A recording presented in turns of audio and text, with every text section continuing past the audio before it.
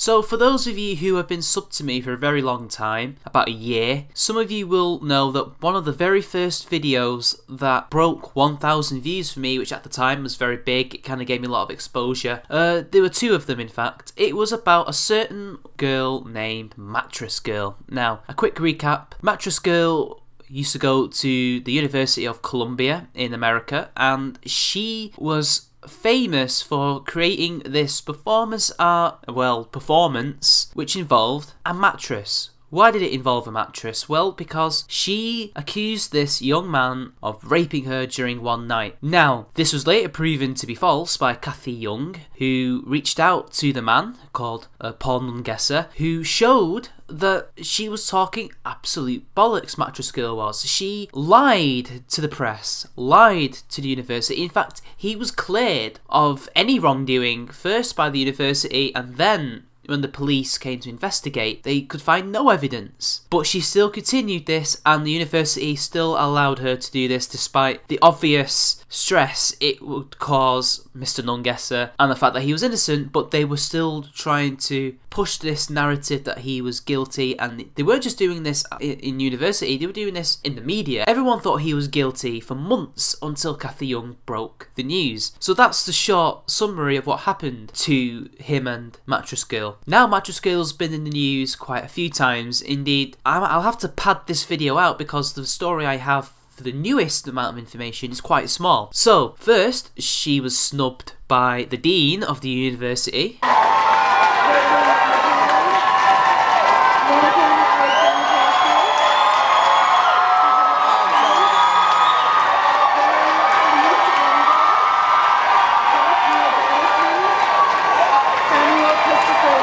And then it was found out that Paul Nungesser was going to sue the university. And I think this is where we ought to start first before getting to the new information, people. Because trust me, this new information, it's a doozy. Now this is like a two-parter kind of thing, this bit of news, because the first month it was kind of depressing, and then the second month things seemed to look up for this particular person linked to the Mattress Girl case. And yes, this is actually more to do with Paul Nungesser than it is Mattress Girl, but Mattress Girl caused the events that led up to this, hence why this is going to be covered, because I was meant to do it, but I never did. So a couple of months ago, Paul Nungesser decided that he was going to sue Columbia University over the Mattress Girl protest, and in March of this year, it was dismissed. A federal lawsuit, a former male Columbia University student alleging the Ivy League school failed to stop harassment from classmates who accused him of rape, was dismissed on Friday. Paul Nungesser was accused of sexual misconduct by Emma Sulkowicz, who is Mattress Girl, 2 other female students, and 1 male student. None of the accusations students filed with Columbia resulted in the university's finding Nungesser responsible. Nungesser has maintained he had consensual sex with Sulkowicz and went public with his side of the story in multiple news outlets during the 2014-15 school year. In April 2015, Nungesser sued Columbia and an art professor for not stopping what he called harassment by Sulkowicz, as she became a prominent activist on campus and started a public demonstration of carrying around a mattress until Nungesser was expelled or left. Yes, people, that was the aim of this performance art, to get him expelled, or at the very least cause him distress, which she succeeded in causing distress, but he did graduate at the same time that she did. In that footage, one can only imagine the anger going through him. US District Court Judge Gregory H. Woods on Friday granted Columbia's motion to dismiss the suit, but left open an option for Nungesser to try again. He wrote that Nungesser had failed to state a claim under Title IX, which prohibits discrimination on the basis of sex. Nungesser does not allege that Sulkowicz ever attempted to touch him, spoke to him, followed him, or otherwise interacted with him after the October 2013 hearing, Woods wrote in his opinion. Nor does he allege that she ever used his name in any of her public statements. Now you see, this is stupid because she didn't have to go near him or touch him or say his name in order to basically harass him in this way. People knew the story in the university. He wouldn't have been bullied in class. All she had to do was do this performance art, get in the media, knowing full well that he also went public with his side of the story, and that would cause distress. That would make people want him to be expelled, because this is what university is like. So I don't like the idea that he couldn't state a claim at the time, because it's quite clearly the case, but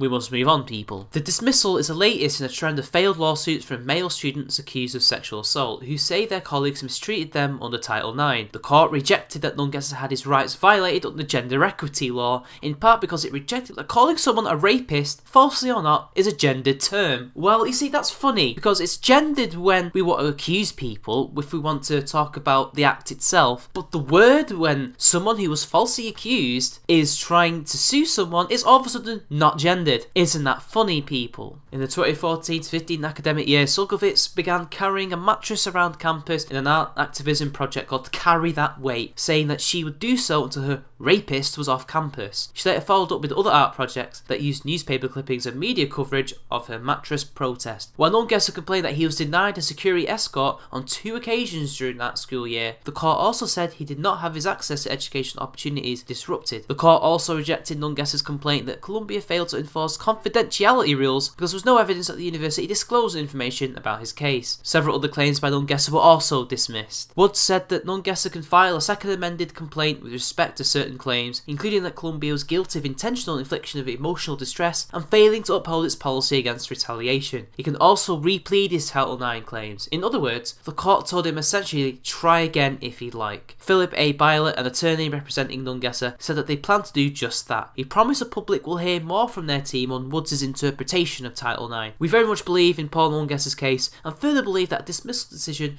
will represent a very erroneous interpretation and application of, among other things, Title IX, Byler told HuffPost in an email Saturday. Of course, Columbia did not respond to requests for comment. And of course, in true Huffington Post style, at the end they just had to tack on Sulkowicz faced high public harassment in the 2014-15 school year for people who believe she lied about the assault with no evidence, other than links to other articles, but hey, whatever. We all know that most of that is just bullshit. So, that was the start of Paul Nungesser's fight. And then a month later, lawsuit against Columbia over mattress protest returns to court. Yes, Nungesser finally got what he wanted and finally managed to be able to sue the university. A lawsuit brought against Columbia University by a recent graduate accused of rape, a case that made global headlines after the alleged victim began carrying a mattress around campus, returned to court on Monday, 1 month after a judge moved to dismiss the case. Nungesser first filed the lawsuit against Columbia, its president Lee Bollinger, its trustees, and art professor John Kessler last April.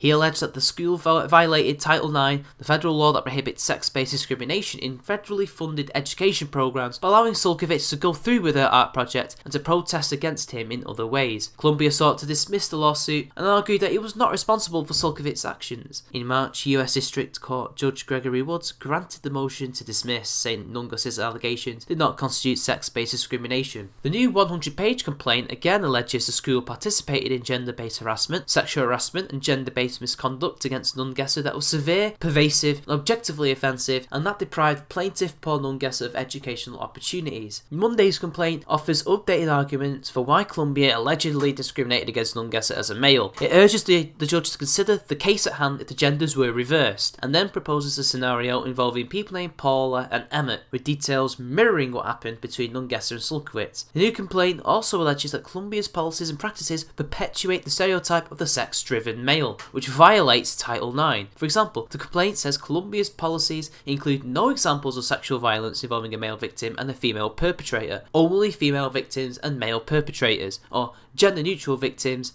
and perpetrators. Also, it says all videos shown during a mandatory sexual respect program for students focused on violence against women and not gender-based violence more generally. Further, the complaint alleges the school's sexual violence policies focus only on penetration as opposed to someone being made to penetrate. Columbia's institutional practice is largely based on the stereotype of the active, voracious, aggressive male and the passive, restrained, non-aggressive woman, the complaint says, which is sex-based stereotyping and overgeneralization that is discriminatory and a clear violation of Title IX. And I have nothing to add to that, as that is completely and utterly true. The new complaint also alleges a double standard in which the school failed to investigate Nungesser's claims that Sulkowicz was harassing him, as it had investigated her claims even though her conduct allegedly violated school policy. The complaint adds to the list of defendants Thomas V. Daniel, a visual arts professor at Columbia, and Marianne Hirsch, an English professor there and director of the school's Institute for Research on Women, Gender and Sexuality. Now, I do seem to recall hearing about those two people in the initial videos that I did, and I don't know if I ever criticised them or not, but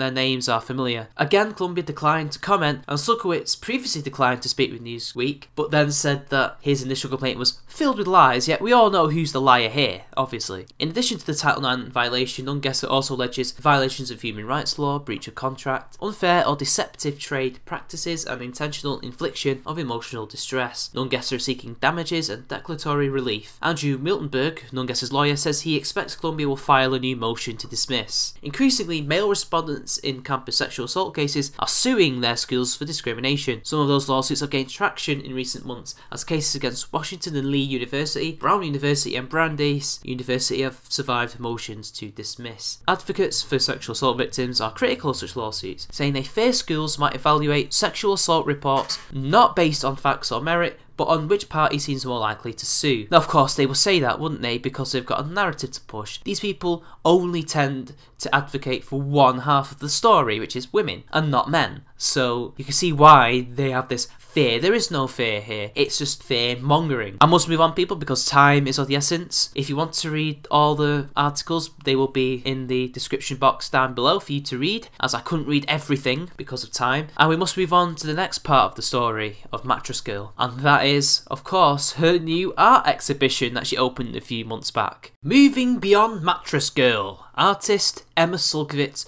pushes the conversation forward. Yes, she's an artist and she's pushing conversations forward. Incredible, people. It's incredible. When you're falsely accused, you are demonized for the rest of your life. If you are the accuser, well, you get a career in the art industry. This is just insane. Emma Sulkowicz is present at Coagula Curatorial. If the name is unfamiliar, it's because she's better known as Mattress Girl, the Columbia University student who in 2014 began carrying a mattress on campus to protest the university's refusal to expel the student she accused of rape. The performance became a highly visible flashpoint in discussions of campus sexual violence. Sulkowicz graduated last spring, and her first solo outing, titled simply Self-Portrait, is a frank response to this media attention. Yeah, of course, but that wasn't her first solo outing. Her first solo outing was the porno that she did about the rape. I mean the alleged rape, because she wasn't raped. Everyone knows this. It's good to see the LA Times missing an important piece of information. No mattresses are in sight. Only Sulkowicz and an uncannily lifelike sculpture of her, Emmatron, standing on matching white pedestals. Empty pedestals are placed before artists in artwork, and visitors are invited to step up to talk with them. What, talk with the lifelike sculpture of her? Or to talk with each other? That's so stupid. And yeah, there's the lifelike wax sculpture of her. It's just frightening, isn't it? I bet Paul Ungesser sees this and thought, why the hell did I even sleep with this girl? But we must move on, people. You may speak to Sulkowicz about anything you like, but if you stray into mattress territory, she'll direct you to Emmatron, who speaks, although her lips don't move, through an iPad app loaded with preset questions and answers, of which Sulkowicz has grown tired. However, at the well-attended opening Saturday night, viewers wanting to learn more about mattress performance were out of luck. The recorded answers were difficult to hear amid the babble of conversation, rendering Emmatron effectively mute. Headphones might have helped, but would have run counter to the piece's spirit of conviviality. Sulkowicz was friendly and energetic, smiling and enthusiastically greeting people who stepped up to speak with her, but there were rules. She refused to engage with anyone who was not on the pedestal, and there was no touching. A familiar concept when it comes to art objects, but a bit strange in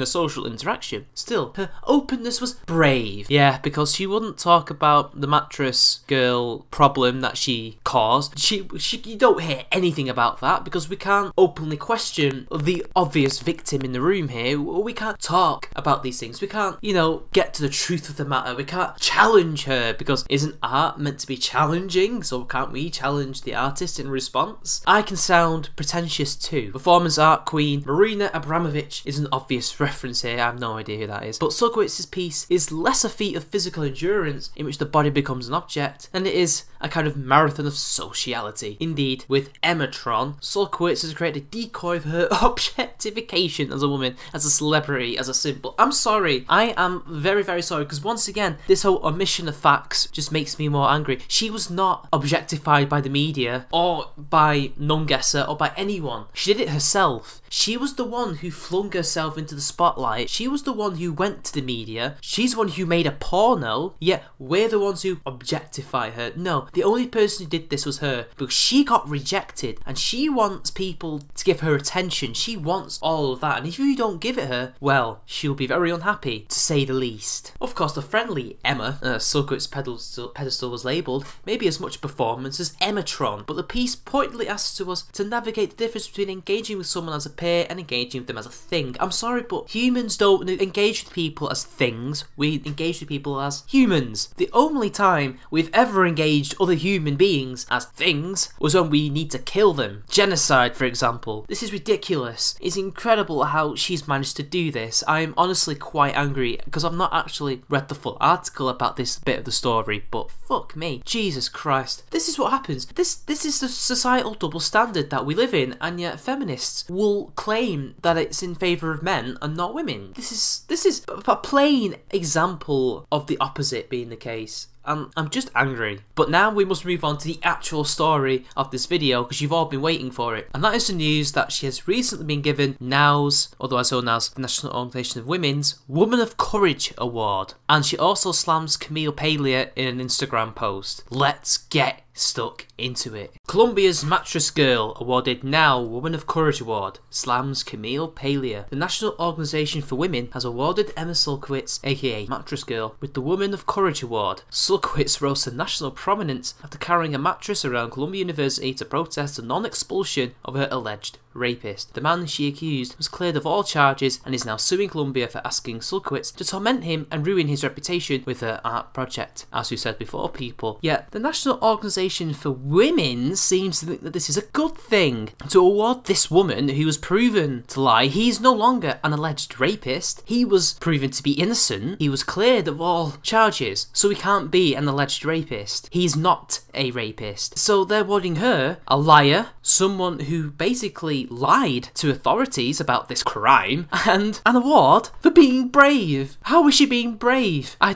This is not brave. But let's continue, people. The award is often given to women for having demonstrated personal bravery in challenging entrenched power and in carrying out action that has the potential to benefit women in general. I'm sorry, but how is this personal bravery in challenging entrenched power? This is not challenging power. This is enforcing the power that you feminists and social justice warriors have over the rest of us, and especially students in college campuses. This is not challenging power. Nungesser had no power. All he did was have sex with her. How is that oh, of course, the personal is political and straight men have sex to take power over women. Maybe that's why, eh? Now, in an Instagram post, Sulkowicz took a shot at feminist intellectual Camille Paglia and dedicated the award to everyone who has not told me to get over it. Thank you for validating my fear and my way of handling it. You are not afraid. I have not seen a single piece of photography, video, and writing where you look scared or feel scared. You are not scared. You have this constant psychopathic look on your face. Sometimes you're smiling. You're having a whale of a time. You have an art project. You are beginning to have a good career in art. He is battling the university for his reputation and to sue them when he could be suing you as well, but he can't because there's probably a lot of legal things there that he can't touch. He's having a terrible time of it, and yet you are having an amazing time, yet you've challenged entrenched power. No, this is the entrenched power giving you a career. You should not be anywhere near this in an ideal world. You would be laughed out of court, which you weren't even in court, you were laughed out by the authorities and the police. You should not be where you are now. You should just be living with your parents. But no, this is the real world, and it's the real victim who has the tough time. But we'll be getting to that Instagram post in a minute, people. I just want to talk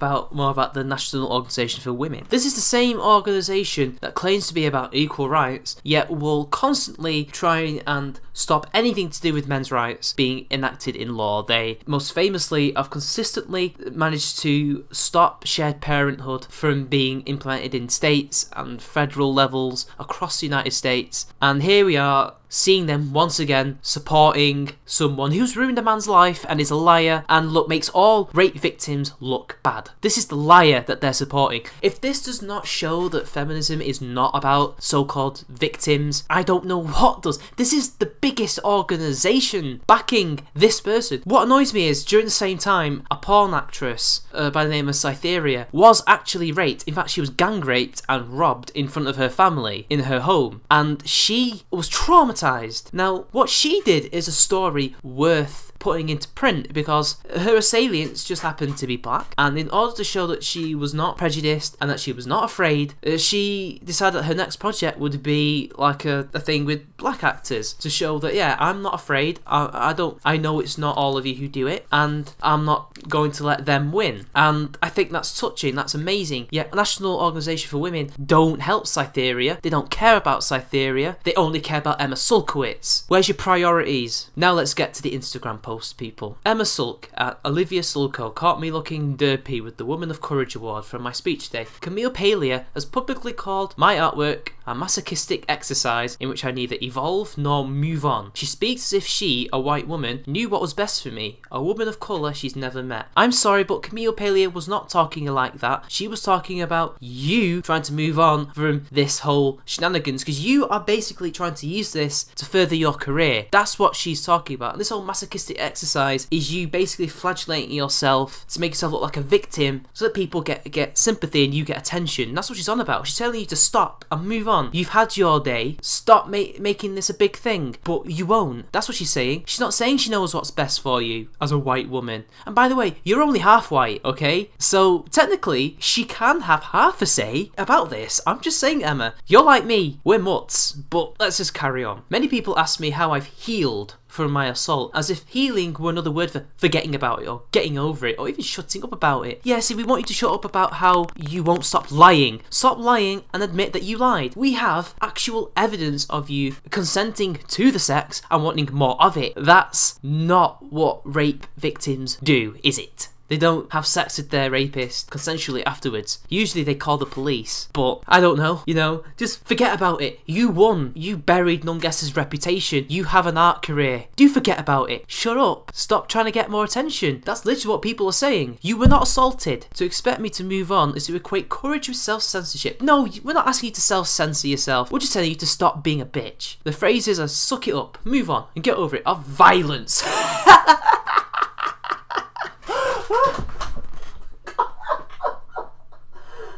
That is not violence. Jesus Christ, shut the fuck up. That is an absolute disgrace, what she said. That is not violence. That is an insult to all rape victims all over the world, and you should be ashamed of yourself for writing those words. People who say these phrases equate what is right and what is expected. I think courage means afraid in the way that makes you do what is right, even if it's unexpected. What, so lying about rape and trying to get someone expelled because he didn't want to have sex with you? Is that what's right? Really? I dedicate this award to everyone who has not told me to get over it. Thank you for validating my fear and my way of handling it. Thank you for creating a world in which we can tackle the things that terrify us by doing the unexpected right thing. Thank you, National Organisation for Women. And there's a few stupid comments of people. Notice how she never dedicates it to victims of rape or sexual assault or violence or anything like that. No, she dedicates it to her supporters, the people in the media, the people who blindly followed her, her family, obviously, probably think that she was actually raped. I'm not going to claim that they are in it. I don't think so. I think if you're a mother or a father and someone who is your daughter or son even says that they were raped, you would believe them, wouldn't you? So I'm not going to blame them in any way. But she doesn't actually bother to even dedicate it to actual victims. So then again, what more proof do you want? It's all about her. Me, my fear, my way of handling it, this, that and the other. You don't have fear. You've never shown fear, like I said before. And this Instagram post, I hope is the last thing I ever see of Emma Sulkowicz, but I don't think it will be. As I said in my last video about her, this won't be the last thing. She's going to carry on pushing what she can. But hopefully the tide is turning, I hope, and people like her will no longer become successful through lies. So, this is the end of the video, people. I hope you enjoyed it. Sorry it took so long to get to this, but I had a lot of things I needed to cover. So, see you later.